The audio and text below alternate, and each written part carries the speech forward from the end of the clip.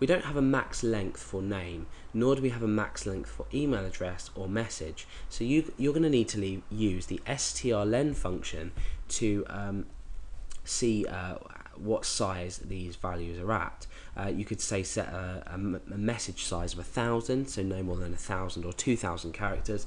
Email address I'd say no more than 50 characters, and name I'd say no more than 30 characters or 25 at a push.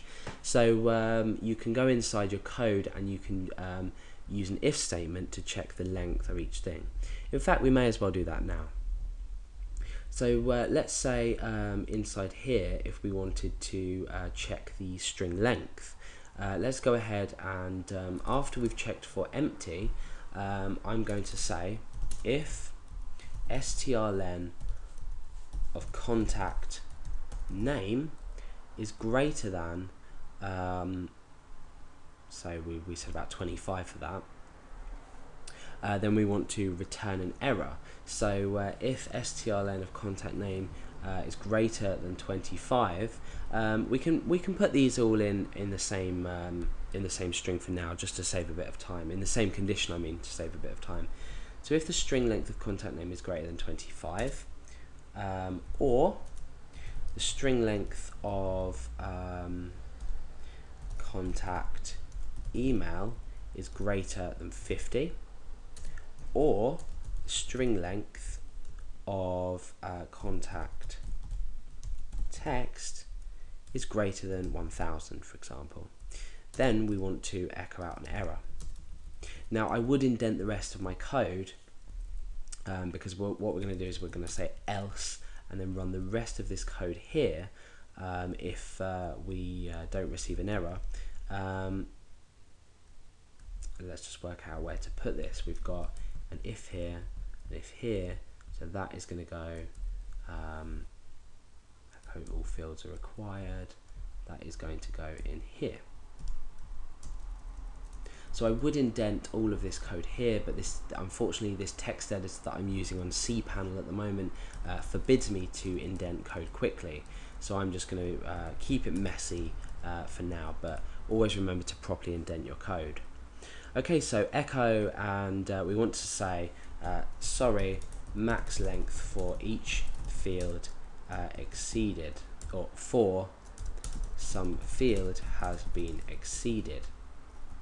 Now, why are we giving such a general error message? Let's just go ahead and test this out beforehand. Oh, swapping tabs around there. Okay, so let's type loads and loads of characters into here, and loads and loads and loads of characters into here, and then we'll just say hi in the message. Sorry. Click send. Sorry, max length for some field has been exceeded.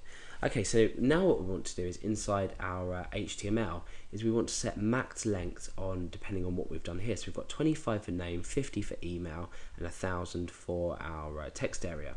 So let's go ahead and do this. For name, max length equals 25. Contact email max length equals 50.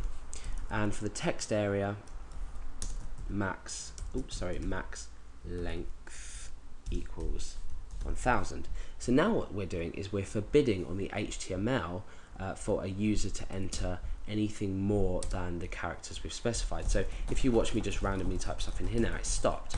I'm still typing and it's not working.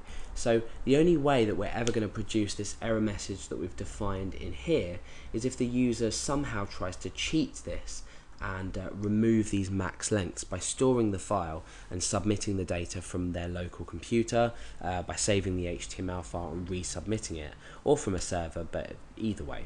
So we've created that error message just for a bit of security, so we don't get a lot of sort of mail through with long string lengths in there. The other thing to bear in mind is that you might want to add a capture